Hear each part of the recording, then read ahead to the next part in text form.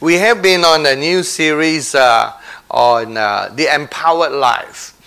And we talk about how in the Bible, we all know in Acts chapter 1 verse 8 that the Bible says that we shall receive power when the Holy Spirit has come upon us, and we shall be witnesses in the Lord.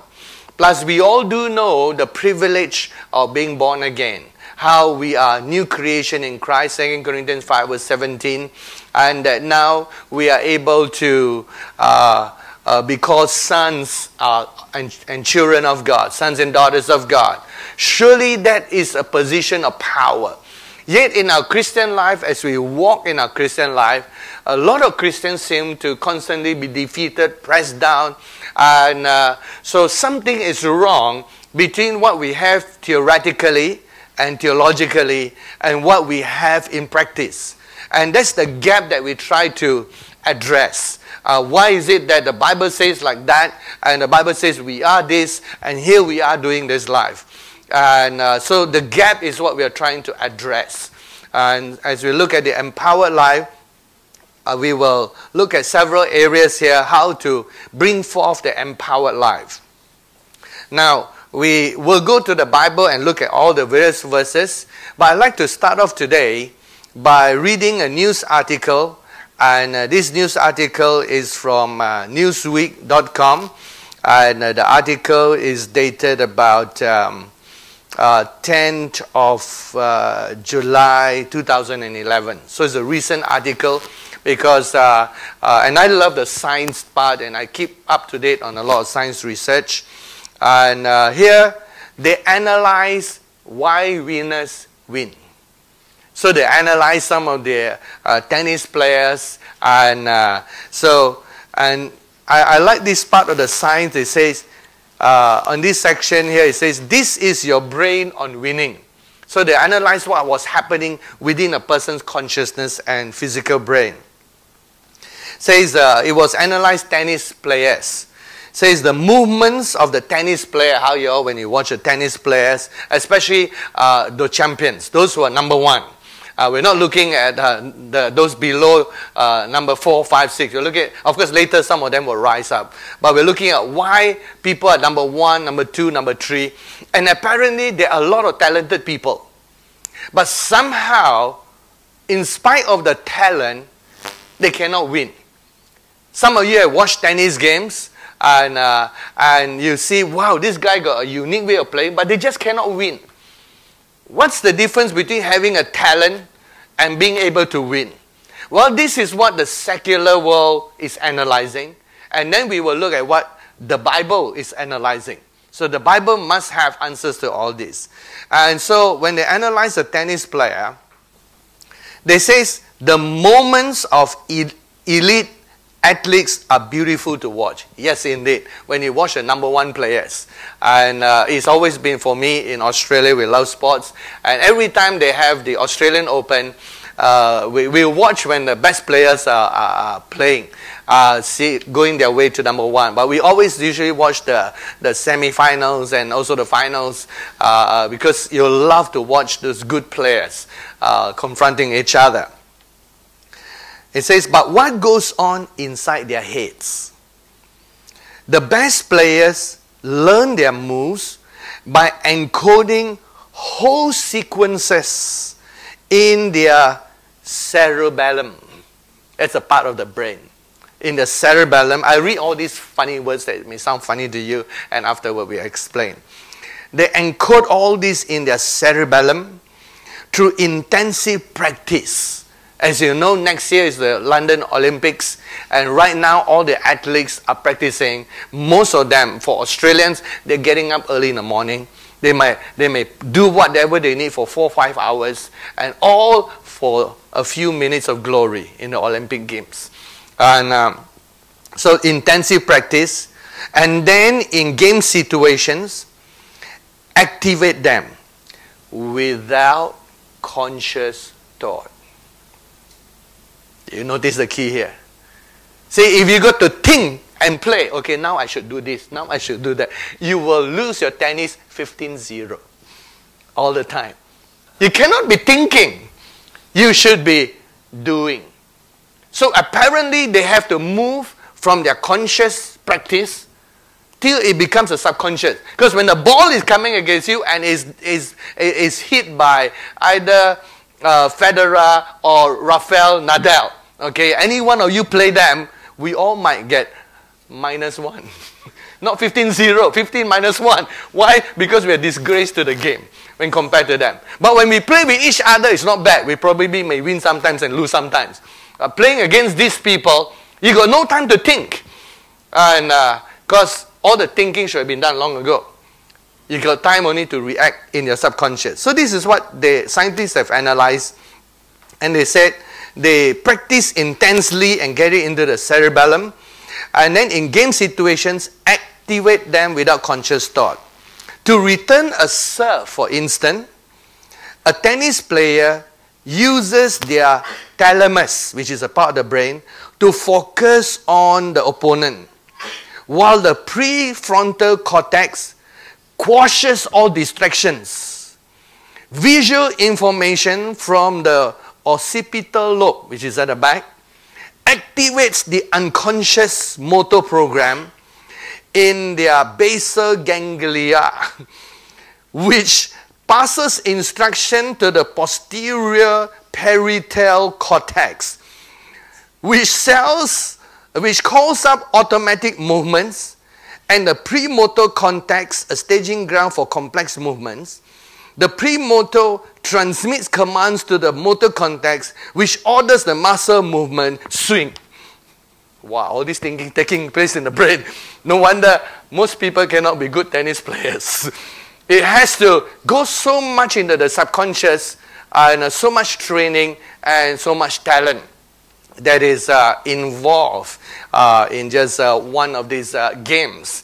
And when we consider that, then there is also a little article about one of the players, Andre Agassi. As you know, Agassi is not like one of those players with a very powerful body and or powerful strokes. Like Federer has this fantastic serve, and so one of the new young players coming up has a fantastic serve. If any one of us who are amateurs try to take his serve, we cannot. Every time he serves, we are 0. Cannot even take his serve. Anyone play table tennis, you know, when a fast ball comes, you cannot even take the serve, and you just don't know how to respond to that. And so Agassi, this was his true story. Andre Agassi was losing a lot. After a meteoric rise to his professional tennis career, which we all have seen. We have seen a lot of young prodigies in their sports. They rise up. We see them young. They definitely got talent. Then they rise, they become professional but cannot win. Of course, they still make a lot of money through advertising. But they still cannot win. Everybody loves a winner. So you say, why with such talent they cannot be number one? That was Agassi's problem. And though he rose into the professional tennis career with the best return and fastest reflexes in the game, as you know, nowadays they measure the ball, measure everything, the movement, Agassi has become a chronic underachiever by the early 1990s. Dropping early matches, choking in the finals, and then in the end, in March 1994, he was set to lose again. Badly. This time to Pete Sampras, who had been nearly incapacitated by food poisoning just moments before the match was begin. Imagine, your opponent got food poisoning, still win you. And these are professional tennis, you're getting worried. Say, okay, if that's so bad, how is going to improve his game? Now, for them, it's a living. They don't improve, they start making less and less money until they just rejects among the people. Talented people, but rejects. So it was important for him to turn around. Remember, this story applies to business, to any area, to ministry, and every area. And the same way, what differentiates a mega church person from one who cannot get into a mega church? What differentiates a mega ministry for a ministry that cannot? What differentiates the quality? So it can apply to spiritual area. And you can apply to natural areas in your business, in whatever. What causes a person to win? That was this article. And so here he is losing, frustrated and rudderless. Agassi agreed to have dinner with a prospective new coach, a man whose tennis he didn't much admire. Why? His new coach was not a great player. Not a great player. Not among the top champions. And his name was Brad Gilbert. Brad Gilbert was the anti-Agassi. See, what anti-Agassi? No talent. Not much talent. I mean, God can play, but not much gifted talent. But the special thing about this guy was, he once in a while could eke out a win over a great player. So you say, how can this guy win against that player? You know, the shocking defeats. Like recently, I think yesterday or so, your Singapore player beat the #1 badminton or something, wasn't it? But the thing is how not just to beat him once in a while and people call it a fluke. I know because we play chess all the time as a chess champion in Johann, we play. And so sometimes you beat a good player. You say, is that a fluke or is that you really got the skill to constantly beat? So when I read this article, I also say, if only I knew some of this truth earlier, you know, I could maintain the chess championship a bit longer. And because there is a principle behind. And so here it says here that when he got this Brad Gilbert, a moderately talented junker who in his own career had eked out matches he had no right to win. He had normally no right to win. He's less talented than the more talented player. His book about tactics, just published, was titled, and Brad wrote a book called Winning Ugly. Winning Ugly. And so Agassi saw the book and he wanted to learn from this guy. And so Agassi wanted an honest assessment of his game. Why did he keep losing to less skillful players? And Gilbert exhortated him for trying to play with perfection. He got good scoring from this guy. Instead of risking a killer shot on every point, why not keep the ball in play and give the other guy a chance to lose? That's an interesting approach. And it's all about your head, man, Gilbert said to Agassi. Agassi recalls in his memo. So Agassi did write about this guy, Gilbert, how he changed his life. In his memo called Open. With your talent, if you're 50% game-wise, but 95% head-wise, you're going to win. But if you're 95% game-wise and 50% head-wise, you're going to lose. Agassi hired him on the spot. An immediate losing streak ensued as Gilbert raised and rebuilt his game. But gradually, Agassi began to pull out wins in matches that the old Agassi would have lost. And 5 months later, he bulldozed his way to his first US Open Championship. I fall on to my knees, Agassi writes, of the moment in the Open. My eyes filled with tears. I took to my box. You know everything you need to know about people when you see their faces as the moment's greatest triumph. I believe in Brad's talent from the beginning. But now seeing his pure, unrestrained happiness for me, I believe unrestrainingly in him.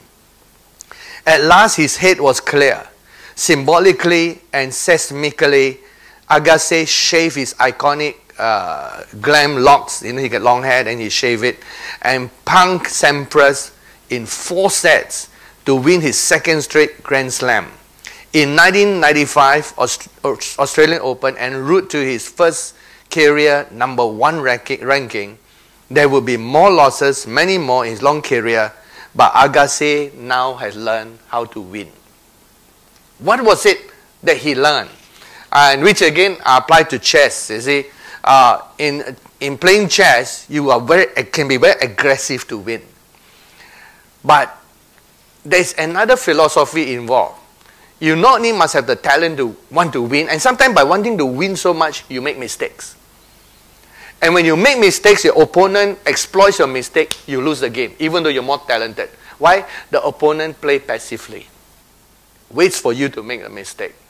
So now, Agassi was learning how to not be too aggressive, but to just maintain the game and allow the opponent to make mistakes. Being human, as I mentioned, if two persons play tennis and they keep playing, one will lose. Why? Because the one will make a mistake. That is why in heaven, nobody plays tennis anymore, or badminton, or football, or any games. Now, some of you are going to say, wow, heaven's so boring. No, there are other things more interesting. The reason is, if you have tennis in heaven, and you're standing on the other heavenly court, I'm on this side, I serve you a ball, you serve me the ball, I serve you a ball, I serve you, and we'll be playing for the next 1,000 years. Why? Nobody make mistakes. After 1,000 years, we're still on the first ball. Because I don't make a mistake catching the ball, you don't make a mistake catching the ball, it becomes very boring. Until, you might as well read the Bible while playing. Yeah, that's what you could do. Right. So, part of winning and losing involved the other guy losing. And so, Agassi was taught to maintain his position so that when the other guy starts making mistakes, his stroke of brilliance comes in to take advantage of the mistake. But of course, we all know that in sports it's a combination. Sometimes you've got to be aggressive and all those. You see some people win games because they're aggressive. But apparently they have to be tempered in this. So there was a mental change that came into his being. And the end result of this article, it says that basically involved in winning, there is the need and desire to win. They call it dominance. But dominance alone won't make you a winner. It's the state of calmness you must have. And in that state of calmness, with the streak of dominance, that's what they conclude to be a winner. That's from the secular world. Now, before we look into the Bible, some of us need to revise our Form 5 biology. So I have a little chart for you before I go into this. Is it going to apply to the Bible? Yes, it will. It will apply to the Bible afterwards. This one, we study more in detail in the second series in the Mind of Christ. And all my messages are put online free. So you are not there, you can always refer to them. And this is, okay, How to Grow a Better Brain. That's a funny title. That's not what we're trying to do, right? I just like this page because you got a diagram of the brain in color. Easy to understand. So your brain weighs 3 pounds and blah, blah, blah and everything. But let's go to all the different sections of the brain. The lobes of the brain. Okay, this drawing. Okay, all the different parts of the brain that you saw just now. I read to you what was happening inside the tennis player's brain while he was playing tennis. And so we go down further. Basically, it has these 4 lobes that are there. The frontal lobe. And the frontal lobe is found in the area around your forehead. Of course, right in the front is cerebral cortex. And it's concerned with emotions, reasoning, planning, movement, parts of speech. It also involves in purposeful acts such as creativity, judgment, problem solving, planning. So all those things are in your front part of your brain. Your front part is analyzing, reasoning, making decisions. And so there's a part right in the front, a cerebral cortex that is even more developed as an adult than as a teenager. So you use the frontal part of your brain. Then you notice a part called the parietal lobe. And the parietal lobes are found behind the frontal lobes, above the temporal lobe. So it's right about here. And at the top back of the brain. Now remember, there are 2 sides of it. You're only seeing one side. There's left and right side too. And but that's too complex, so we just show one side. At the top of the brain, they are connected with the processing of nerve impulses related to the senses, such as touch, pain, taste, pressure, temperature. They also have language functions. that are there. And we go to the next one.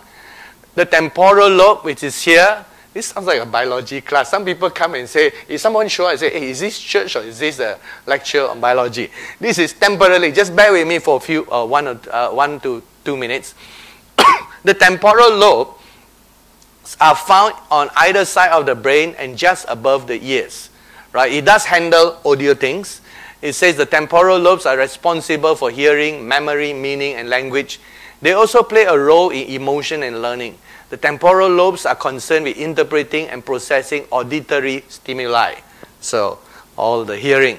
And of course, you have the visual side, your occipital lobe, which has to do with your vision, your seeing. And I believe part of activating your imagination also involves this part of your brain. The occipital lobe is found in the back of the brain. Occipital lobe is involved with the brain's ability to recognize objects. It's responsible for our vision. Now, beside these 4 lobes, let's go further down. The neurons, most of you know it, and all the different cells. And then, then the subparts of the brain. The cerebral cortex, right in the front, and controls your thinking, voluntary movements, language, reasoning, perception.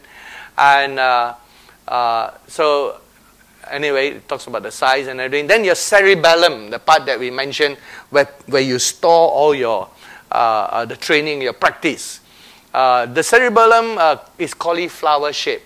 You love cauliflowers? Eat more. The Chinese, everything looks the same. You eat must be helping the same. Right? Funny Chinese philosophy. Anyway, it looks cauliflower.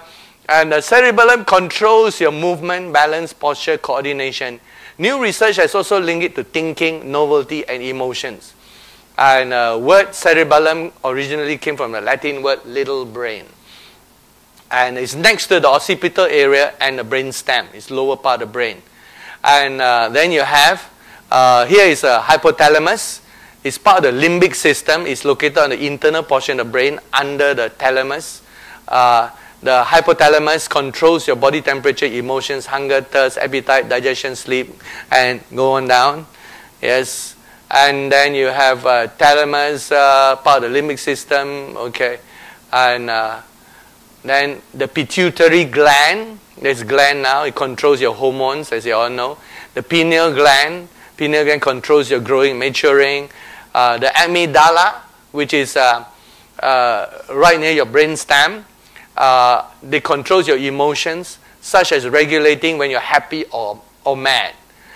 Your amygdala is important. Without it, you could win the lottery and feel nothing. You wouldn't be happy. So there's emotions that are there. And long ago, I think there was an article, someone who had operation and his amygdala was affected. He found that the person kept repeating the same actions.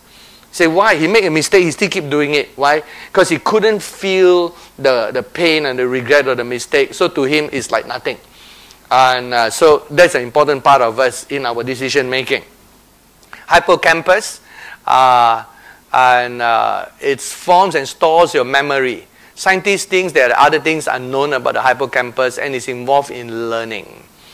And then we go on to another part. The midbrain, it controls your breathing reflexes and your swallowing reflexes. So these are all different parts of the brain. Some are glands, some are different sections of the brain. And what we have done is we have studied the word mind, M-I-N-D, from the Hebrew word perspective. And we have a Mind of Christ Series 1, which introduces the subject, taught in the 1990s. Mind of Christ 2, taught about a year or so ago, which we study all the Greek words on the word mind. As you know, in the Bible, there's more than one Greek word translated mind. Some of the simple ones people have begun to learn. And there's the word dianoia, which is a visual part of your mind. Dialogismos, the logical part of your mind.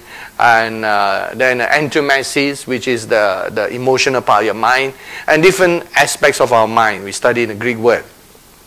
Recently, and that's just over a few weeks, we have studied the Hebrew words for mind. We studied the Mind of Christ 3. And the Hebrew word for mind is totally different from the English, which will give you the chart that we have made on the various Hebrew words for mind, knowing, and learning. on what I call comparative chart. Comparative chart.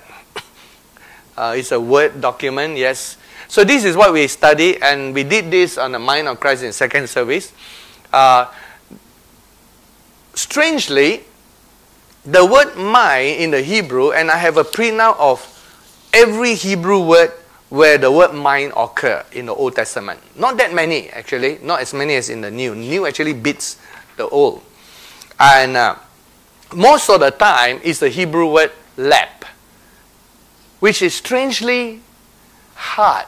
It's the actual word that refers to heart in the Hebrew. And that's the most common word for mind in the Hebrew. The other most common word is the word nafesh, which is actually soul. It's like the Greek word suke, soul. And it's the word mind. And then there's the word ruah, which is actually, we all know the word by now, if you have been in Christianity long enough. Ruah is actually the Hebrew word for spirit, which comes from breath. But breath has been used of the mind, like in Genesis 26 verse 35, when Isaac had a grief of mind, it says whatever Esau did was a grief of ruah to Isaac. So it's funny, he used the word spirit instead of mind.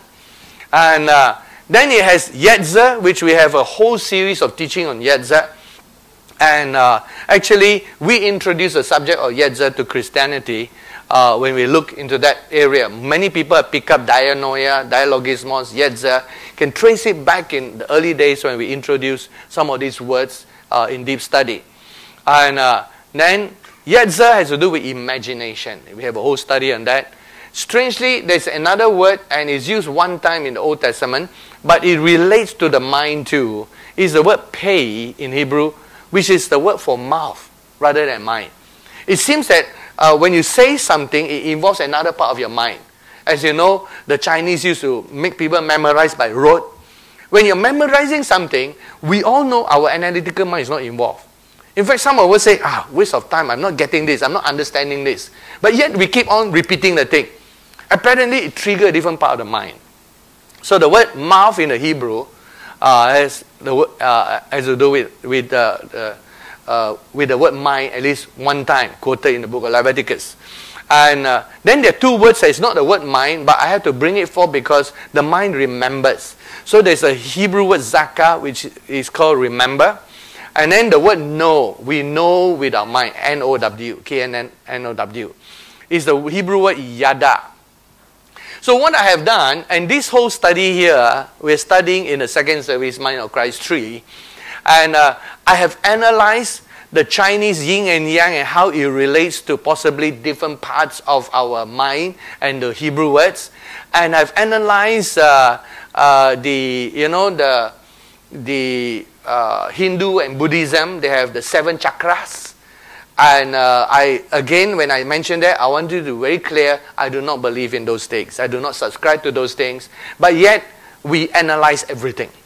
And then we look at what the Bible says. And so truth is never afraid of confronting error.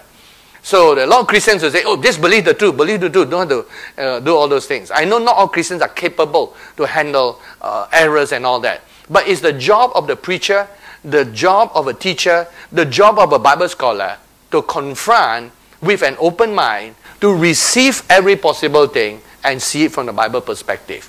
Truth should never be afraid to confront every philosophy and teaching that is out in the secular world, because we all need answers.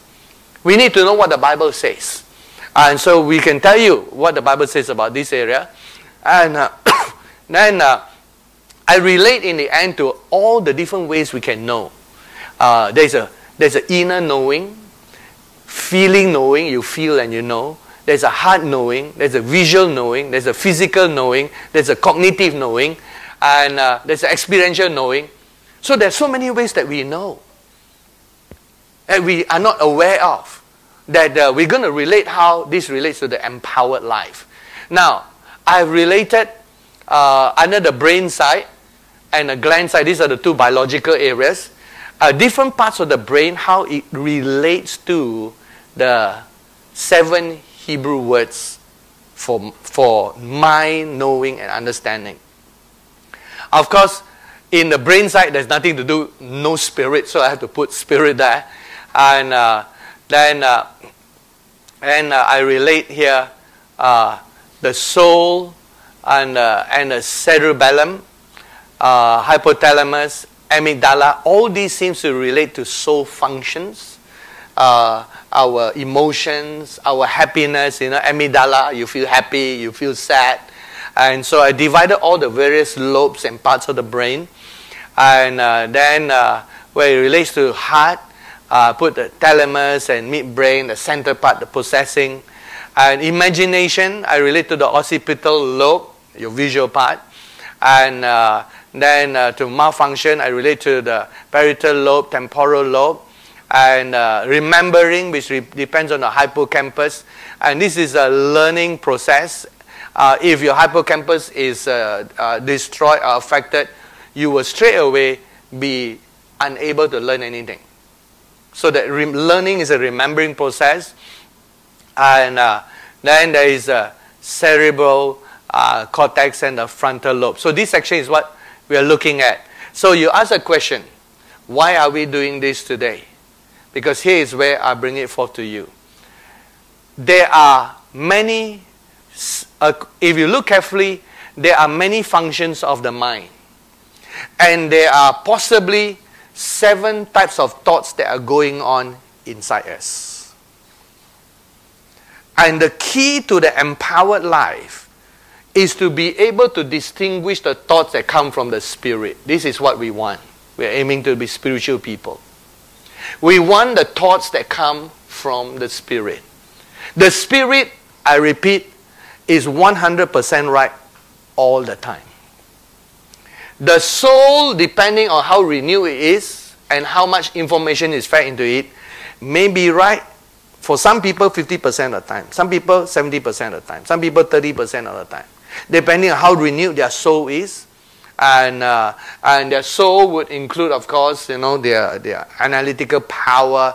And in fact, your Prime Minister long ago in your Singapore history, when he was seeking to develop your Singapore nation from a new nation that has all kinds of needs into a powerful nation, and he actually went to Sydney about how long ago? So that several years ago, probably. I was that time in Canberra, so it must be about 5 odd years ago. And they had a talk that was organized by Citibank, and we were together with one of my architect friends. We were invited to attend a talk by the High Commissioner. I happened to come to know the High Commissioner in Canberra. So he says, "Would you guys like to attend?" So I said, "Okay, can I bring my friend?" And he brought my friend, and so went there, and your Prime Minister he was talking about it, and he said the same thing.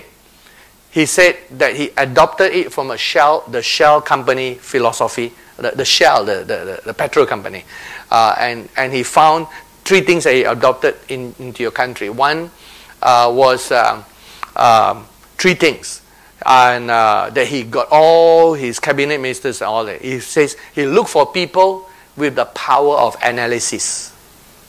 People who could analyze, take information and analyze powerfully. So very thorough analysis. And then he looked for people who got great imagination, creativity. They could think outside the box. And thirdly, and these were adopted from the Shell Corporation. And thirdly, which was very important to him, they are also grounded. You have the 2, and then people are not practical, pragmatism.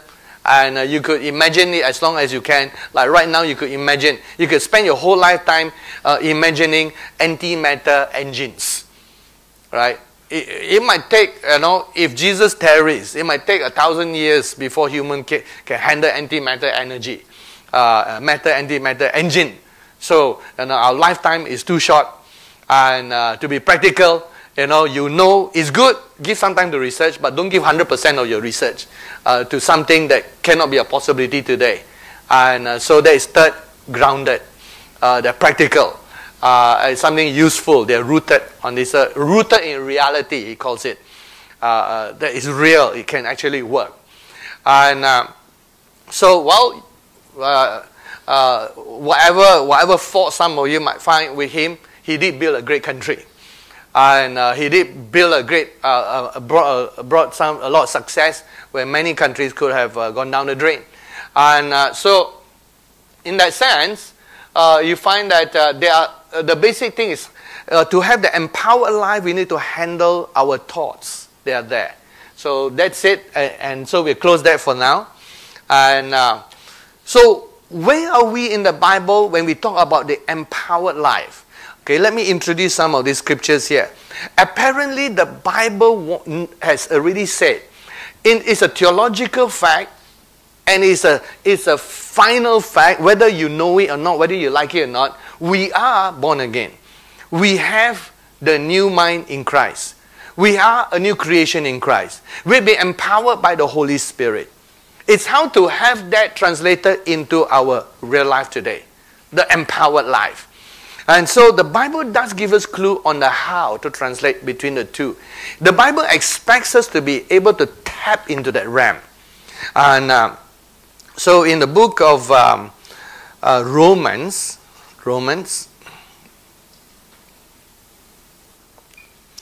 book of Romans chapter 8, after telling us that there's no condemnation in Christ Jesus, and chapter 8 verse 1, and how in verse 2, the law of the Spirit of life in Christ Jesus has made me free from the law of sin and death. After telling us all these things, it goes to the practical side in verse 4. That we do not walk according to the flesh, but according to the Spirit. Then your question, how to walk in the Spirit? How does it actually flow? Yes, I know it's in the Bible, but how do we actually walk in the Spirit? Do we, like, some, of course, you got all these crazy Christians, they think Spirit is something, in the Spirit. That frighten everybody. If every Christian go about town like that, we all will be locked up in a mental asylum, right? So the church will be in the mental asylum. Obviously, we all have different personalities. Some people will react in that manner. But Spirit cannot be just like that. Because how do we know? Did Jesus go about walking? Jesus didn't. So Jesus is our pattern. I know you might find a few individuals here and there who are proponents of walking in the Spirit, and their walk is like that. But the question is, I don't compare them with anyone. I don't compare them to any famous person, a mega church person, or mega ministry person. I say, I compare them to Jesus. If Jesus walked normally, then, and yet he's the most powerful spirit being, obviously he is our pattern. Everybody else is an imperfect pattern. If they hit it right, then that's fine. And so we are supposed to be able to walk in the Spirit. And it says here in verse 5 onwards, those who live according to the flesh set their minds on the things of the flesh. But those who live according to the Spirit, the things of the Spirit. For to be carnally minded is death. To be spiritually minded is life and peace. So obviously there's a choice there. There's a choice that we'll be given of what kind of mind we have. That immediately tells you, okay, there's two choices. How do we know whether our mind is spirit or our mind is carnal? It's not necessarily, very clear-cut sometimes when it comes to a lot of decisions that we make. Is that a carnal decision? Is that a spiritual decision? And what happens if it's a carnal decision clothed with spiritual reasons? So that confuses the whole thing. We got spiritual reasons, but the whole thing is actually carnal. What makes it carnal? What makes it spiritual? Is it just the 10 Commandments that make it carnal? No, there's more than the 10 Commandments. We are beyond the 10 Commandments now to go further than that. So obviously you can see those range of thoughts that are possible. And in the book of 1 Corinthians chapter 1, he obviously is telling something about operation of the mind and thought flow that is there. When he speaks and tells us there, talking about the wisdom of God in verse 21, the wisdom of God, verse 20, for since in the wisdom of God, the world through wisdom did not know God. It pleased God through the foolishness of the message preached to save those who believe. Then it says in verse 25, the foolishness of God is wiser than man. The weakness of God is stronger than man. And then in chapter 2, he talks about how this mind operates. He talks in verse 9, the promise, eye has not seen nor ear heard, nor enter into the heart of man the things which God has prepared for those who love him. So obviously there's some things that God has. And verse 10, God has revealed them to us. Hey, the things that eye has not seen, ear has not heard, and things which God has prepared for us, it says in verse 10, he has revealed them to us. If he has revealed, how come we still don't know? Obviously he's revealing, but we're not seeing. He's speaking, but we're not hearing. And something is blocking. Either we don't know how to hear, we don't know how to receive, and so we cannot live the empowered life. It says here, the Spirit searches all things, the deep things of God. Then he goes on to an interesting predicament. He says that we ourselves don't know. He said, that's terrible. If we don't know, how can we tap on it? Apparently another part of us know, our spirit. It says here, the things of a man, no man knows except the spirit of man inside. And we have not received the spirit of the world, but the spirit of God. And then he says in verse 13, the things that we speak are not in words which man's wisdom. That means the normal function of your analytical power, your cerebellum, your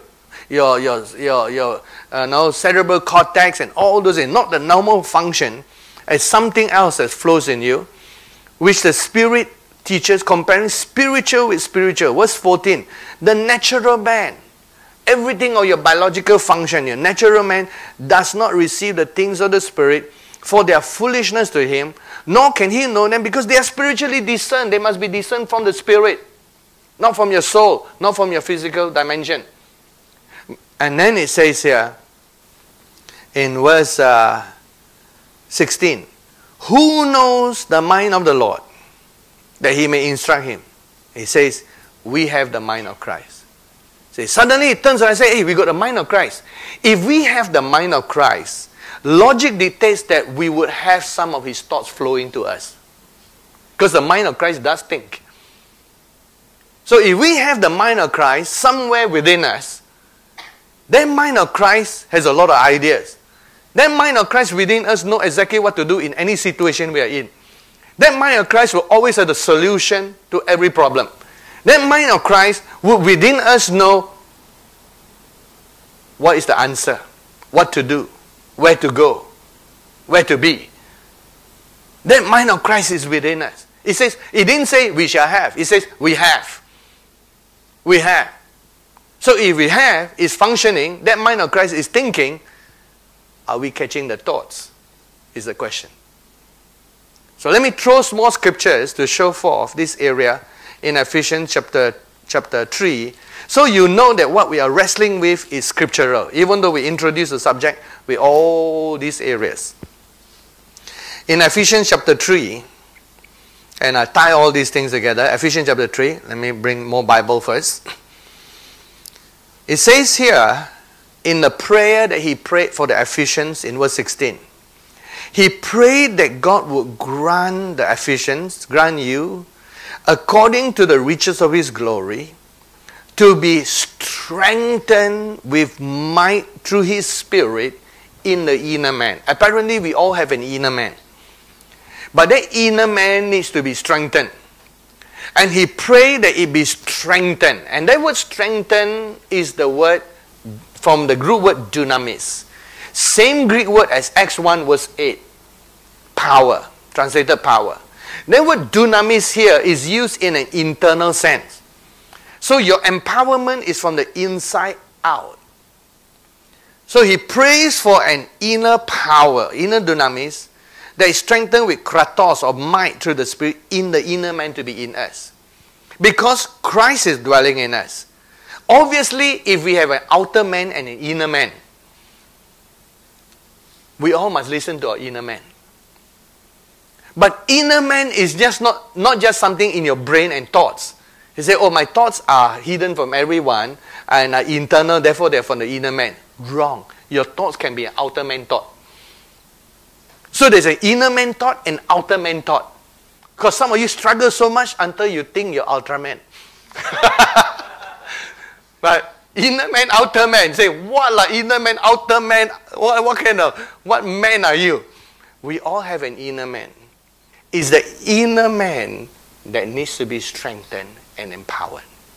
We talk about the empowered life in this series. And it's an important series. How to tap on the power within. That's what we're heading for. And today we give you another key to tap on the power that is already inside, within us, for all of your daily lives thing. And then it says here in verse 20, to him who is able to do exceedingly above all that we ask or think. Obviously, what we ask or think comes from us. But it says God is able to do beyond what we think. It shows us there's a lot of things to tap on. And he didn't leave this subject in chapter 3. In chapter 4, he continues on this subject, Ephesians 4. And says here in verse 22, 23, and 24. He says that you put off concerning your former conduct, put off the old man. Oh, now we get more confused. Old man, outer man, inner man, ultra man. How do we go about this? And he says, the old man, and obviously old man refer to our old self, our old way of thinking, which grows corrupt according to deceitful lust, be renewed in the spirit of your mind. So apparently there's a part of the mind. And when you look at this from the normal English perspective of mind, because mind is part of our soul. And if you have watchman needs spirit, soul and body, mind will be a part of the soul. But here, if you look at the Hebrew word for mind, which we introduced to you, one of the Hebrew words for mind is the word ruah, which is the spirit part of your mind. So it's telling, let all of your mind, whether it be your cerebellum part, your cerebral cortex, or whichever your soul part, or with your analytical part, all of your part be renewed from your spirit part of your mind. So the spirit part of our mind must take precedence. It is true that in our society today, you know, different civilizations emphasize different things. In our civilization today, the prefrontal cortex is number one, because it's today's heroes are those who are inventors, smart people. Smartness and high IQ are something that people aspire for. Great ability to think. And today's people who are successful, their ability to think through, get the things, except for sports people. Sports people might not necessarily have, they don't, when you want to play sports, they say, okay, let me measure your IQ. No, when you play sports, they just want to see whether you got a talent, with the skills of your body. It's a different part of your brain that functions. And is well connected in the area. And long ago, the heroes of the Roman Empire were those with pugilistic skills. They can fight. So they can fight, they become king. They might be a dumb king, but they can fight. And there is a part of their brain engaged in analytical thing. But all the analytical thing is how to kill. How to kill well. They look at you, they start looking at 20 ways to kill you. They look at another empire, think of 20. So they do use, now I'm not saying they don't use their cerebral cortex or all this, they do. But the emphasis in the end is their pugilistic skill, the ability to wipe out another and destroy another person. And so the best warrior wins. And so it's a different part. Society emphasizes a different part of heroes today. And as we look, there is one part. When you look at the Bible, who are our Bible heroes? And you can be skillful in a natural thing, and skillful in intellectual thing. But we know that Jesus is our hero. If Jesus is our hero, who is Jesus and what part of Jesus' mind was most well developed? His spirit. He even tells us his spirit grew. And his spirit grew to the extent that his spirit could understand how to take the things of the spirit and even produce things in the natural. Multiplication of bread. And he had power over the physical world. And he could heal. Sickness were no match for him. And diseases were no match for him. Demons were no match for him. Natural lack of was also no match for him. He could walk on water. He could multiply bread. So he demonstrated a spiritual power that is supreme above all, that is to be tapped on. And we know from the Bible, the reason we learn the Bible is we realize that when you have a spiritual blessing, it results in natural blessing. We see in Abraham's life, we see the power of blessing on Jacob's life carry on right through. We see the power of impartation when Joseph's son was blessed by Jacob. And just because one of the sons, Manasseh, was blessed even more, he multiplied as a whole tribe greater than all the other tribes. We see the power of blessing resulting in natural prosperity, natural health, natural healing. And we see also, Jesus is our hero, but we got a lot of Bible heroes. Daniel shows us, with spiritual ability in God, he could master any science or literature or wisdom of the Chaldeans, which is the Babylonian Empire, 10 times smarter. So imagine how much his IQ was. And we saw how overnight Solomon could just receive such a super IQ that he could talk about birds, bees, and plants, and animals, and everything else because God gave him wisdom. So apparently, for God to touch any part of a cerebral cortex or cerebellum or anything is easy, because even in the natural, we saw how Elijah, when the rain was coming down, it says he told the king, it says, be warned, there is a sound of the abundance of rain. And then the king started his chariot. And Elijah, he ran. He didn't have any chariot, no horses, he ran. But he reached the gate faster than the king. So you could imagine the king was riding as hard as he can on his chariot. And this is a horse we're talking about. And then suddenly, is it a bird? Is it a plane? No, it's Elijah running. Like Billy the Weeds. Reached the gate before him. So some part of his brain that affect his motor function was somehow enhanced. And I can tell you, if that kind of anointing come on any of you, the Olympic Games lost to you.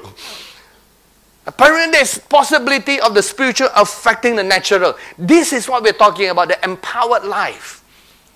Why is it that with such power that we have in Christianity is not being tapped upon? And we are giving you scriptures to show that here is always letting us go back to tap upon that. How do you put off your old man? So many people don't even know how to put off their old man. Say, how? So they end up with funny teaching that says they got to physically do it. Well, every morning, just like putting on the armor, every morning they must, the armor, helmet of salvation, breastplate of righteousness, girdle of truth, shoes of the gospel of peace, helmet of salvation, sword of the Spirit. So every morning they get up, they go, tung, tung, tung, tung, tung, tung, tung, and then they go out. Right? And every morning they go through that, and they have to make a confession. Now, I'm not making fun of anybody, but if you started that way, that's fine. At least a good start. And then until you discover that every morning you did it, then my next question is, if every morning you did it, then what happened between the night and the morning? Do you take off the armor? That means every morning before you sleep, you will every morning you go. How do you go there? Tung, tung, tung, tung, tung, tung, tung. Sound effects are mine, right? Then you go out. with all those things. Then in the night, you also got to dong, dong, chick, dong, chick, dong, chick, dong, chick, dong, and then you go, sleep. Correct. Then next morning, you got to put it on again. But wait, the devil got no off day. The devil also works at night. You think the devil works 9 to 5. Then everybody retire, peace. So when you take out all your armor, at night, the devil will attack you, of course. So you're supposed to sleep with your armor. So if you sleep with your armor, then, and every day you put on a new armor, wow, very thick. Try wearing 10 pairs of clothing, right? Very uncomfortable. And so obviously putting on the armor is an understanding. It's something that you got to understand within you, and you tap on.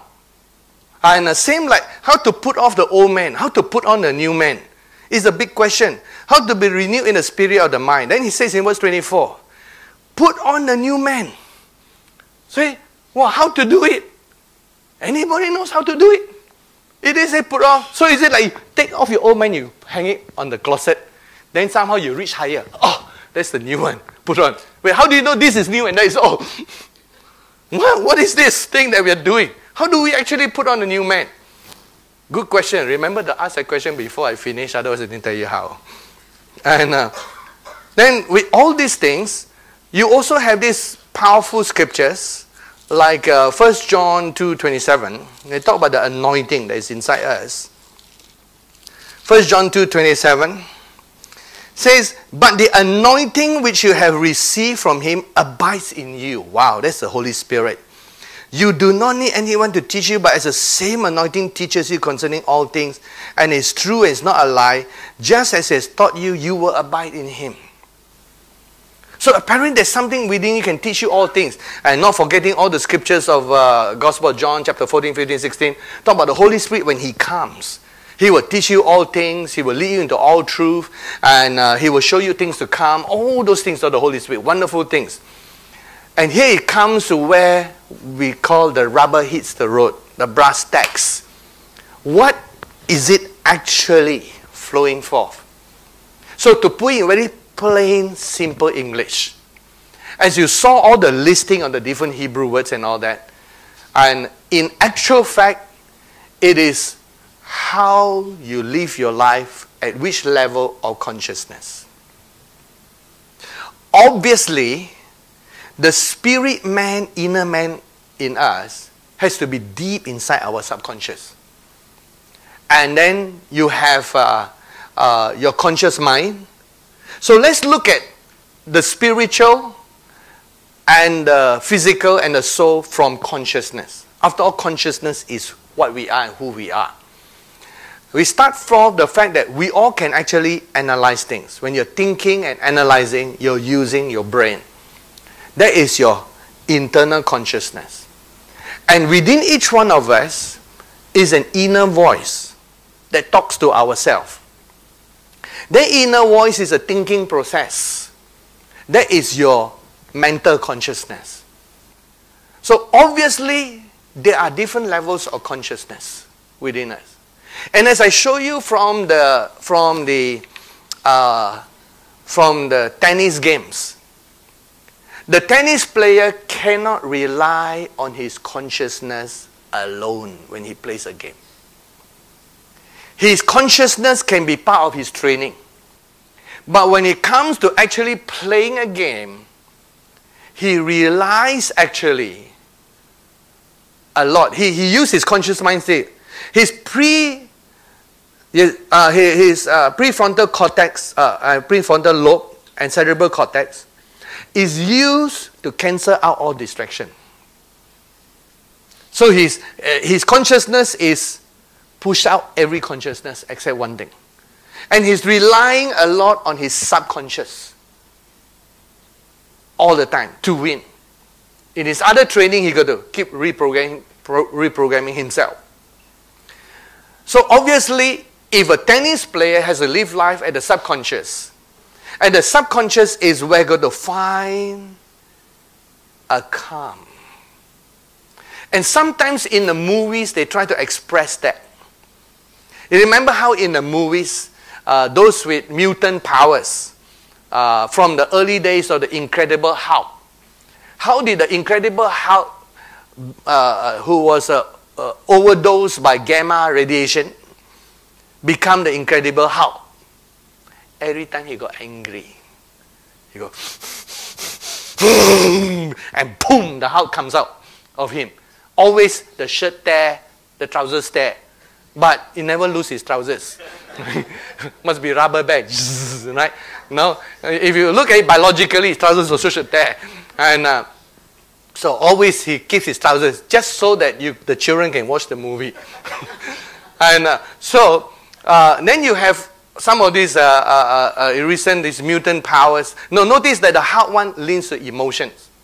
And you got a lot of new TV series, sci-fi that comes that talk about mutant powers. And notice, every time they talk about those things, the way for them in their movies, not saying that is the truth in the movies, was for them to rely on some part of themselves beyond their cerebral cortex.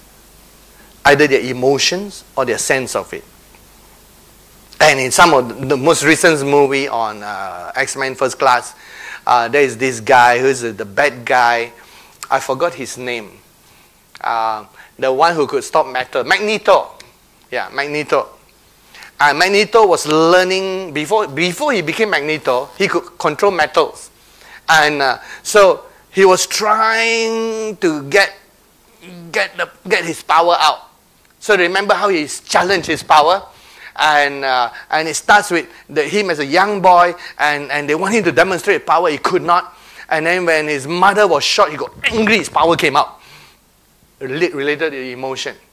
And so in the end, when Professor X or Xavier was trying to get him to harness his power, that he in the end has to find a place between anger and calm. That's just a movie story. But all movie stories came from people's cleverness and idea. They must have done some study. In fact, some movies, they do some studies before they do it. Here we see that there's a scientific research that for a person to win, a winner's temperament, is they found their calm while retaining their aggression to dominate, the winning age. How does all this relate into the Bible? Now let me show in the Bible how important the subconscious is. It affects us all the time, and we are not aware of it. By not being aware of our subconscious, you are already disempowered. See, you want to learn the empowerment, you got to see the opposite side. So let me show how people are subconsciously without knowing who they are. But in the end, the Bible story shows them that's what they became, that's what they are.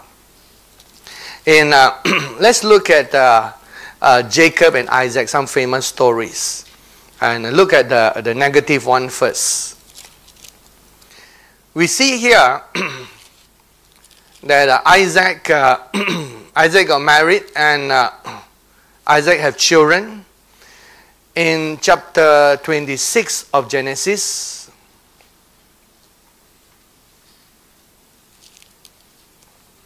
chapter 26 of Genesis, we see Isaac and went to Abimelech's time.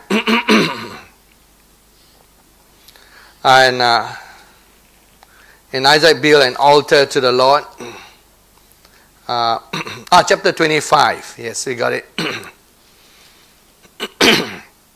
In verse 28 it says, when they had twins, twins are dissimilar twins, and they're not the same. One was hairy, one was smooth skin. And in verse 28, Isaac loved Esau because he ate of his game, but Rebekah loved Jacob. Obviously, verse 28, this is an imperfect situation. How does Isaac love Esau more? Because of the food. And Rebekah loved Jacob more, probably because Jacob was a domestic person who loves to cook and loves to help around the house. But that, although it's a statement that tells you that subconsciously that was affecting their family relationship. And you know, children know if you love one more than the other. Children know more if one is more favorite than the other. That happened to Joseph, by the way. Now, in that kind of atmosphere, you see this rivalry between the two boys. And in verse 29, Jacob cooked a stew. Esau came in from the field and he was weary. Esau said to Jacob, please feed me with the same red stew, for I am weary. Therefore his name was called Edom, which means red. And Jacob says, sell me your birthright as of this day. Esau said, look, I am about to die. What is this birthright to me? Jacob said, swear to me as of this day. So he swore to him and sold his birthright. So Jacob gave Esau bread and stew of lentils. He ate and drank, arose and went his way. Esau despised his birthright. When you read this story, you see the actual happening. How old were the boys at that time? Maybe in their late teens, but most likely in their 20s or more. What you see here is an actual incident. But what you don't see is the subconscious attitude Jacob always have to Esau. You have to read between the lines. So obviously, Jacob never liked his brother to be older. He wants to be the one older. That was in his subconscious. By the time he one day had an opportunity to challenge his brother, it was only the straw that broke the camel's back that came out. Inside, the camel is already having a lot of weight. He's already bearing this thing subconsciously for so long. And it suddenly came out in that incident. It was not a brand new idea he thought of. He was thinking of that subconsciously. It was in his heart subconsciously. And so, when the opportunity came, he caught his brother off guard. And his brother wanted something so badly. The day the brother wanted something so badly, he took opportunity. So what was guiding his life? The subconscious desire to take something from his brother. That was his guiding principle all the time. They were in rivalry. What about Esau's subconscious? Esau subconsciously was never, although he said Esau despised his birthright by that action, let me tell you, Esau already despised his birthright subconsciously years and years down the road. Years before. He already didn't care about that. He already despised it. But it just came out in the action. It was the subconscious that affected the actions. All of us right now, whether you like it or not, are being affected by your subconscious. We think we are that smart, we think we got high IQs, we think we are well trained, we think we are very educated. We are still affected by our subconscious.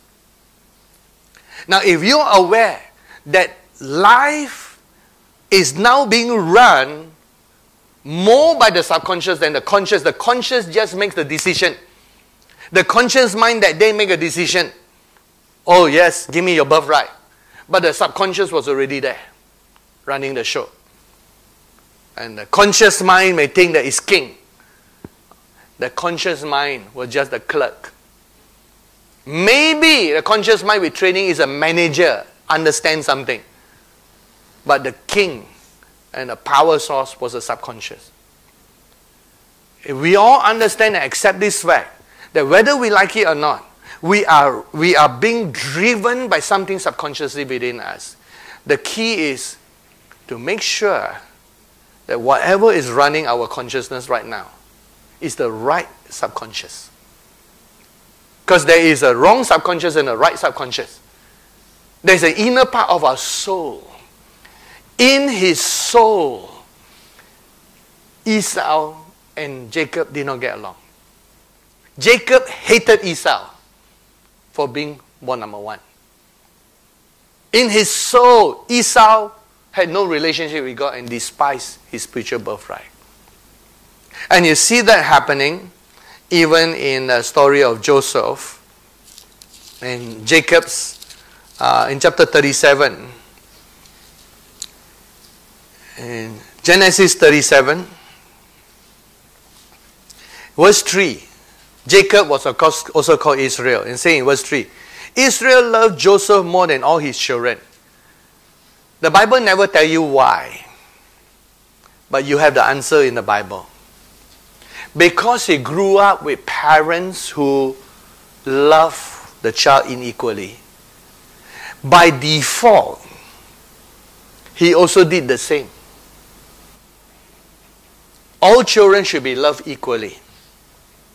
No matter whether they're adopted or they're your own biological children, whatever, if you want them to be your children, you'll love them equally.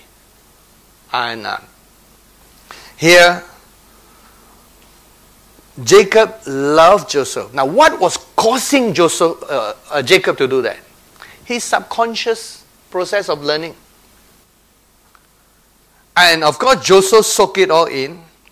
And Joseph, although it's not mentioned, I can tell you, Joseph, because of the condition he was brought in, inherited part of his father's attitude to his other brothers. He quote unquote had a little despise to them, see them a bit lower. Okay, as you can see in verse 2, Joseph brought a bad report of them to his father.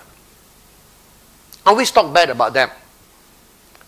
That is not just a conscious thing, there was something subconscious going on that drove the family situation. By the time the family situation came to the point that the brothers were boiling over, because on top of that, Joseph got a dream. And his dream was they're going to be dominated by him. They're already subconsciously angry, of course. Subconsciously, they were really upset and angry. That was their thing. And finally, the straw that broke the camel's back came. A situation when one day they say, okay, here comes a dreamer. Let's get rid of him. Why do they want to get rid of him? Subconsciously, they are not being loved. Of course, in their mind, they thought, get rid of him, now the father's love is for them. But that didn't happen either. Everything that you saw happening in the Bible was a lot of subconscious things going on behind the scene. Sometimes, even men of God are affected without realizing it. In the book of 1 Samuel, we all know that Samuel was a child of Hannah in 1 Samuel chapter 1. Samuel's home situation was not that good because Samuel's real biological family, in 1 Samuel chapter 1, Elkanah had two wives, Peninnah and Hannah. And they were always fighting. The first wife and the second wife always fighting.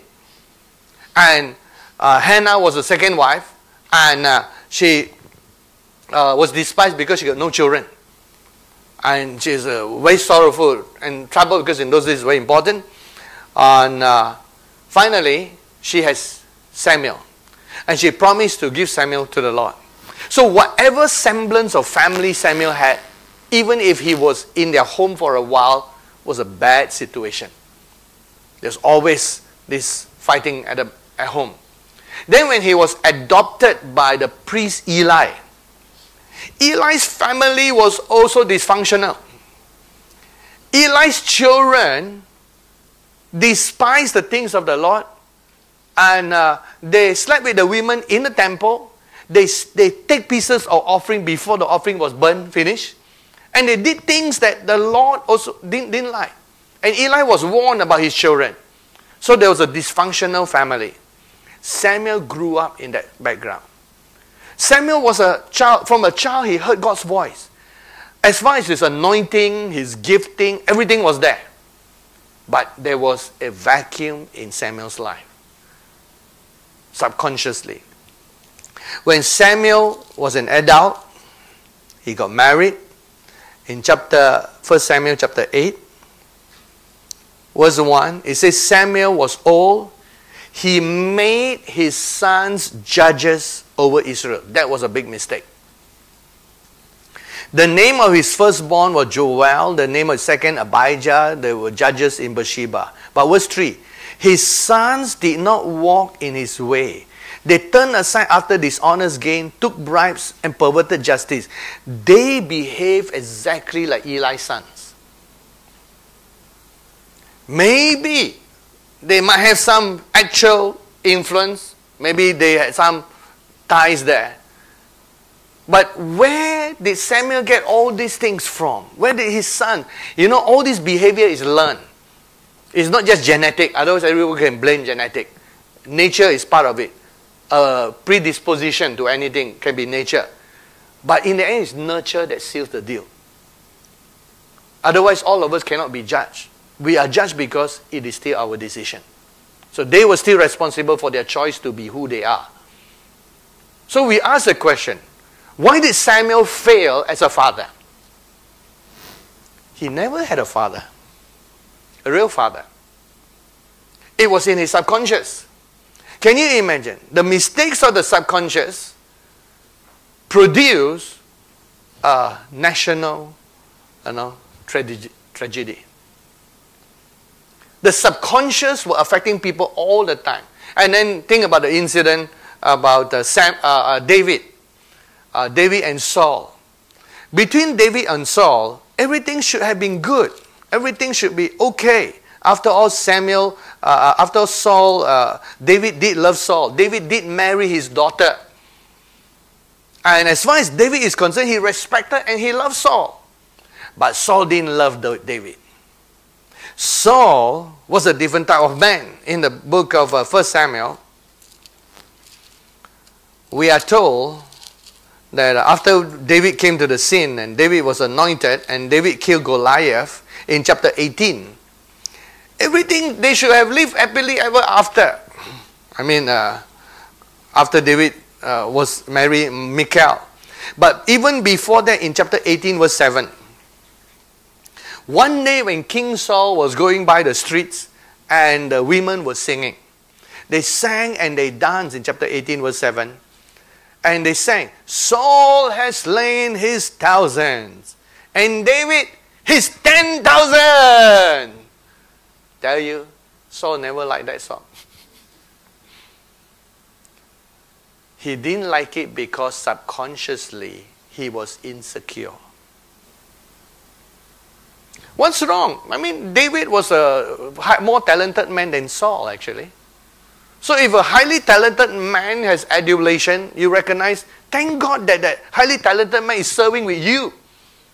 See, you don't have to have the highest IQ to be king. All you have to do is to be smart enough to handle the people with smart IQ. And David was highly talented, skillful.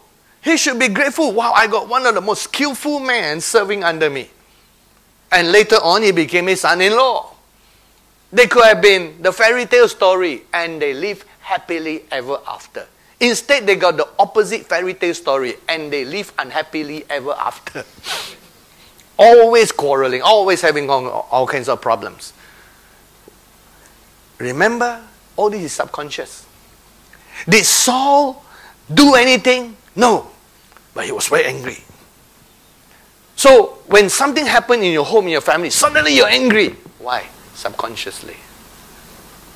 Something was the tip of the iceberg, a straw that broke the camel's back. And you ask a question, how can a straw break a camel's back? Interesting English expression. A straw cannot, camel's hair is stronger than a straw. Don't talk about his back. But the expression is, something that should not break you breaks you. Because you're already broken inside. So full of those wrong things. And Saul exploded with anger. And verse 8, the saying displeased him. And verse 9, he gave David the evil eye. He even said the Bible, I like the King James, say, so Saul eyed David from that day forward. So from that day over, his eye go.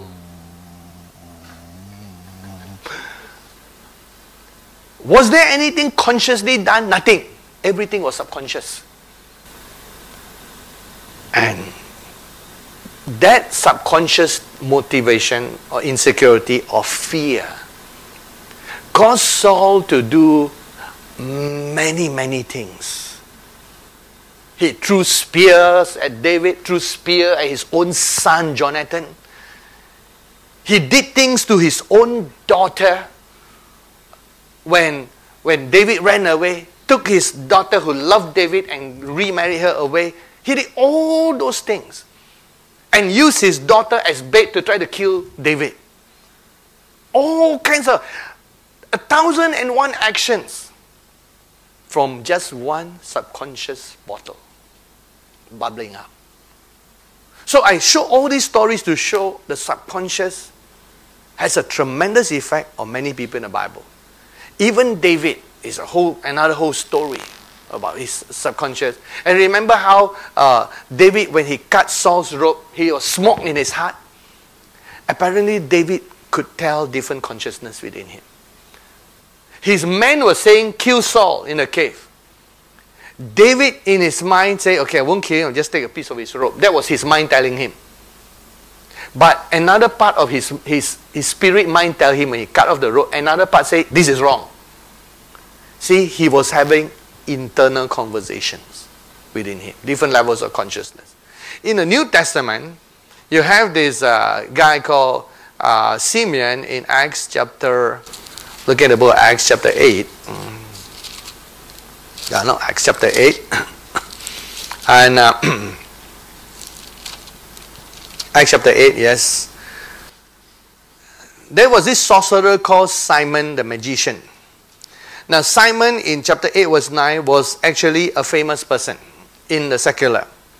He practiced sorcery in the city, astonished the people of Samaria, claimed that he was someone great, and they all pay attention to him. He must have made a lot of money. And in the end, in verse 13, Simon became a believer. He became a born-again Christian. So one day, Peter and John came down to pray for the people who were already born again to be empowered by the Spirit, to receive the baptism in the Spirit. It says in verse 17, they laid hands on them and they received the Spirit, the Holy Spirit. Verse 18, Acts 8:18. When Simon saw that through the laying on of the apostles' hand, the Holy Spirit was given, he offered them money. He had to buy the power. Now you see his action, but read his subconscious. What made him like that? Subconsciously, he was always using money to buy things. So automatically he did the same thing. But while he was being rebuked, Peter pointed to something going on in his subconscious that he himself doesn't know. It says in verse 20, Peter says, your money perished with you because you thought that the gift of God could be purchased with money. That's a wrong thought anyway. In verse 21, you have neither part nor portion in this matter, for your heart, that is deep in his subconscious, your heart is not right in the sight of God. Verse 22, repent of this your wickedness. Wow, he has some wickedness inside him. And who knows, it could lead to worse things. And pray God if perhaps the thought of your heart may be forgiven. So look, there's something motivating him. And Peter says that thing that is going on in the inside, that needs to be dealt with. And verse 23, I see that you're poisoned by bitterness and bound by iniquity. That was his subconscious state. Remember, he's born again, baptized in water, believe in Jesus Christ. But his subconscious was all out of whack. Poison and bitter. So again we ask a question. Could Simon have lived the victorious Christian life left to himself? I don't think so. I think he will continue to stumble in his Christian life. He will try to push himself higher. After all, he want to go higher. Not a bad thing. It's not wrong to desire gifts or power. But he might desire it for the wrong reasons. And some other things is going on in his life that could destroy him. I wonder how many Christians subconsciously have that going on in their life. And remember this statement we say again. Whether we like it or not, your subconscious is driving you. Thus, blessed is the man or woman who understands what is going on truly inside them. then you can correct whatever is inside before it results in the wrong thing. But that brings you to zero still. What is even more powerful is what we are introducing to you. If you really tap on the true part of your subconscious, because you will feel your own internal thoughts as internal. You will sense your subconscious mind, which is part of your soul. And you can sense an inner part of you called the inner man, the new man, which is at a deeper level of your subconscious, flowing within you. So the key in the Christian life to be empowered is to tap on, using religious words, to tap on the inner power of Christ within. But to use more secular words so we can convey the meaning, is to tap upon the subconscious thoughts that flow from you every day. And as I say, there is many knowing. There's an intellectual knowing. There's a feeling knowing. There is a visual knowing in your imagination. There is an intuitive knowing. There are all these thoughts that are flowing inside us. And some of you might say, wow, how can I tell all the different thoughts within me floating? You could tell by their quality, with training. The word helps you.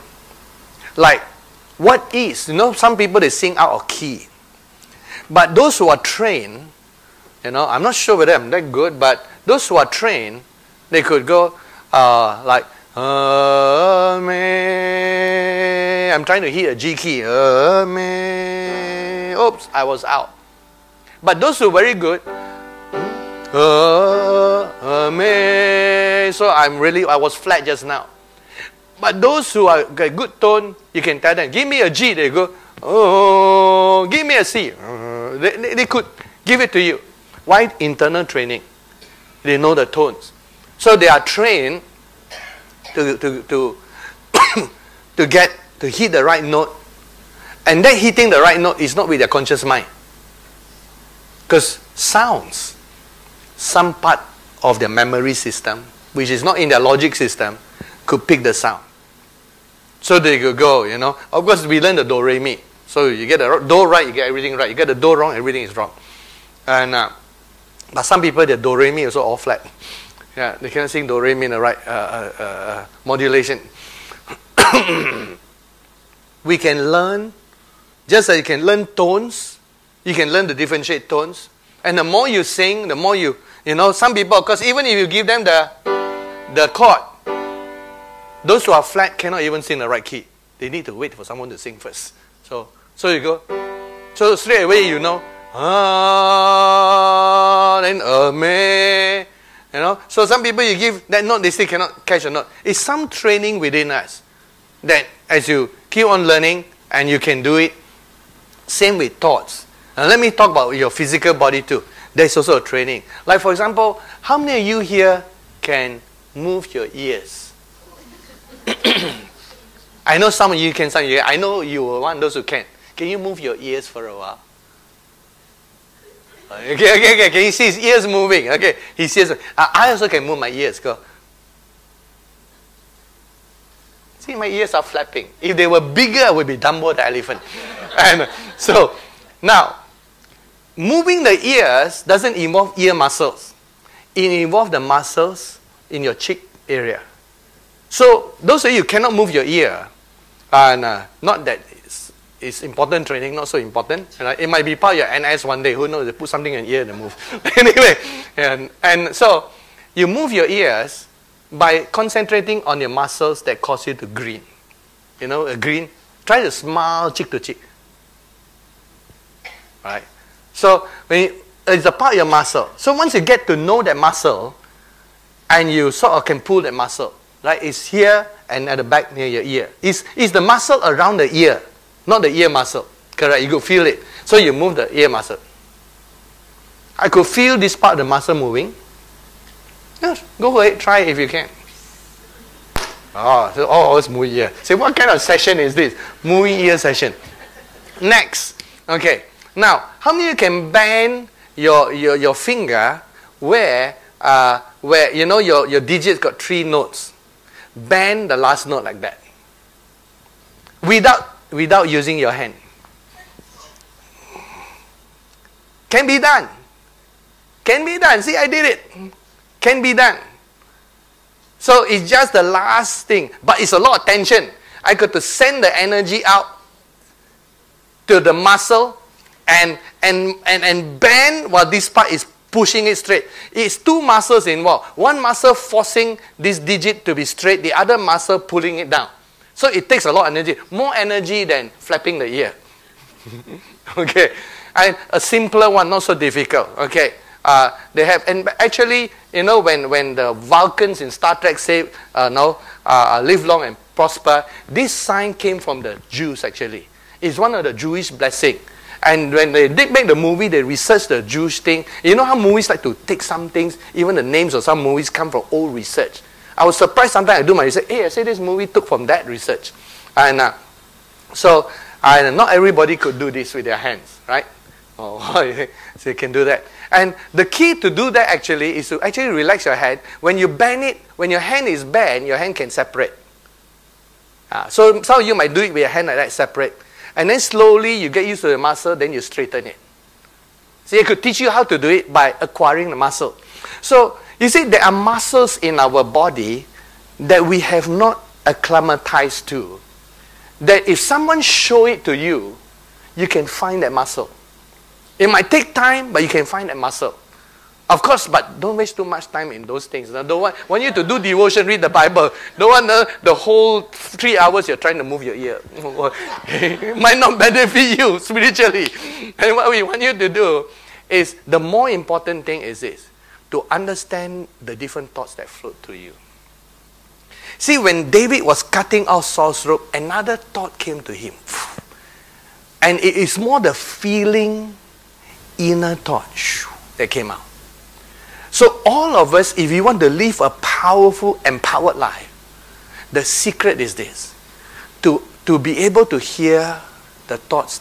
The thing about the inner man and the hidden man is that he does not think as much as he takes from the spirit and bring it up. The thoughts flow, and I try to describe technically what it's like. When your inner man speaks and the inner voice, you know, they got so many inner voice. Some of you got so many inner voice. Wow, you got Indian, you know, Martian and the tongues and all. You got too many voices in you. You're so confused. But whatever inner voice you have inside you, they are slightly different in quality. So that you could train yourself, so you know, okay, I'm beginning to feel, and you know the thoughts that come from your cerebral cortex, the one that is you analyzing. So you recognize that it's your own thoughts. And then you recognize thoughts that come to you from your emotional or the taste sensation. It could be suddenly the thoughts of durian. And if you love durian, your reaction will be your saliva starts dripping. And then if you don't like durian, you begin to have a funny facial expression. But you love durian, you go, oh. So the thoughts of durian and all this taste, and as we are nearer and nearer to lunchtime now, if you begin to think of food and what to eat, which partly comes from your stomach's hunger and it initiate it, and you begin to desire certain food, that one came from another part of your brain. Pregnant women have a lot of different thoughts that come from a different part of their brain. Their cravings. Those craving thoughts come from an inner part of their body that is telling them they need certain things in the food that they don't know. But sometimes the mind associates it funnily. The mind seems to know which chemical is lacking. Of course, sometimes the mind concludes wrongly, like the desire to eat dirt. No, maybe they might need something else rather than dirt. Not that they should eat dirt, but whatever dirt contained, they could find it in the food, then they might meet the need. The body is very clever. It speaks to you. So the cravings of a pregnant woman come from a different part of their brain. The thoughts about certain food. And they can't explain. Why? Because not from the cerebral cortex. Not from the prefrontal cortex. From another part of the brain. So you must be able to tell a different part of your brain called desire. They're things that come from you. So your analytical thoughts, I'm trying to help you understand them. Analytical thoughts, your desiring type of thoughts, all come from different parts of your subconscious. But the most important is the part that float up from the spirit. Those thoughts that come, that seem to warn you, close to your conscience, but very intuitive. And we might have to have a lifetime of learning those thoughts.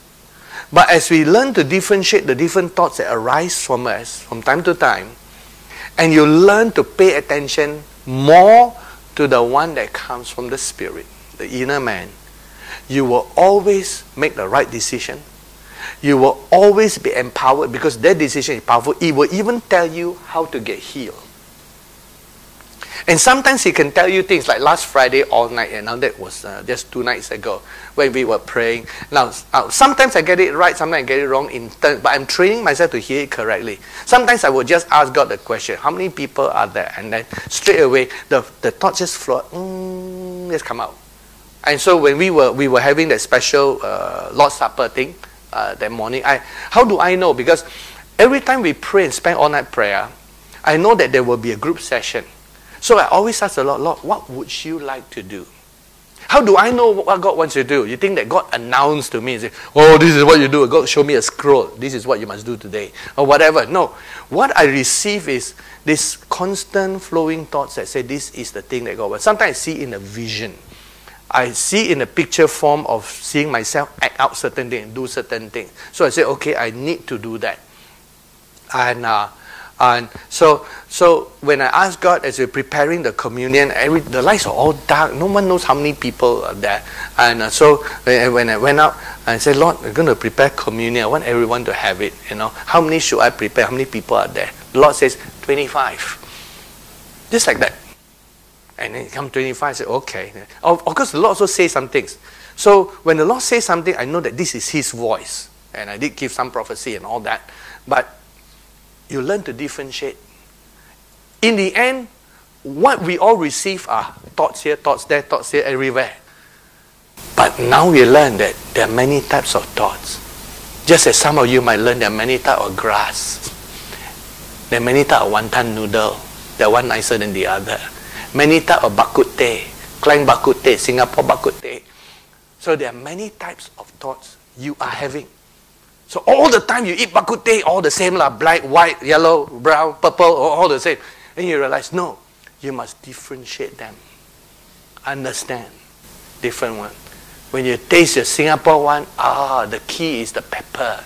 You taste the Klang one, the key is the herbs. Black herbs. So each one different. And your thoughts that you have every day, you will find you can differentiate them. You can differentiate thoughts that come from the spirit, thoughts that come from your analytical mind, thoughts that come from your desire, thoughts that influence. And then each one you bring before God. And most of all, you ask the Lord, Lord, teach me all these thoughts that are coming. And I close with 2 Corinthians chapter 10. To live the empowered life, the power is within you. The power is within each one of you. The solution to your problem, solution to your situation, whether it be business situation, ministry situation, professional or personal situation. Whether it be a situation that involves millions of dollars or situation that it just involves $10. Whether it be a situation to resolve with your loved ones or situation that is just within yourself. The key is to be able to flow with the right area of thoughts that the Lord produced in you. It says in chapter 10, verse 3. Remember how we say how to walk in the Spirit. Here it says, though we walk in the flesh, we do not war according to flesh. Implying that now this is the key to walk in the Spirit and warfare in the Spirit. For the weapons of our warfare are not carnal, but mighty in God for pulling down strongholds, casting down arguments and every high thing that exalts itself against the knowledge of God, bringing every thought into captivity to the obedience of Christ, and being ready to punish all disobedience when your obedience is fulfilled. Now here it talks about warfare.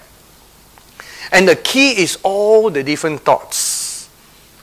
You see, dealing with our world of thoughts that every one of us has. We are living in a world of thoughts.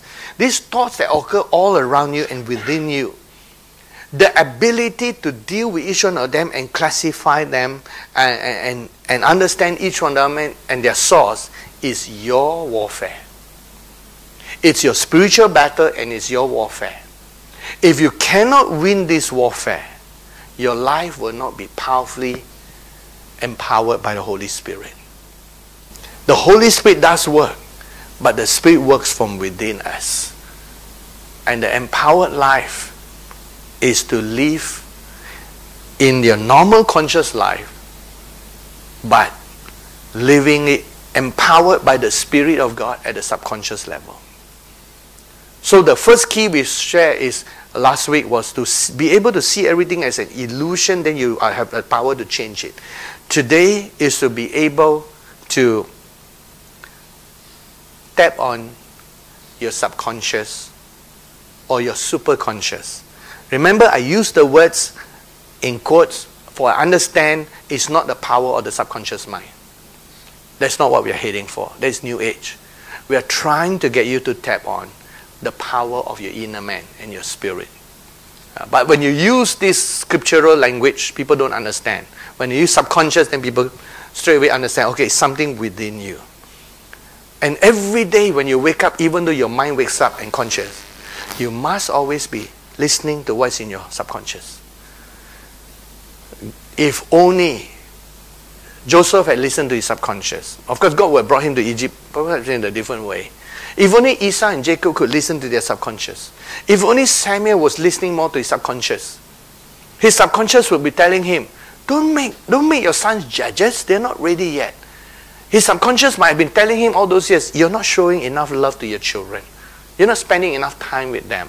You're not sitting them down and teaching them and training them. His subconscious will be talking to him. He might ignore those things and he hear another part about other things of the Lord. Maybe his visions. He always, was obeying his vision. But there's so many other things that float. It is a warfare, the Bible says. It is a training.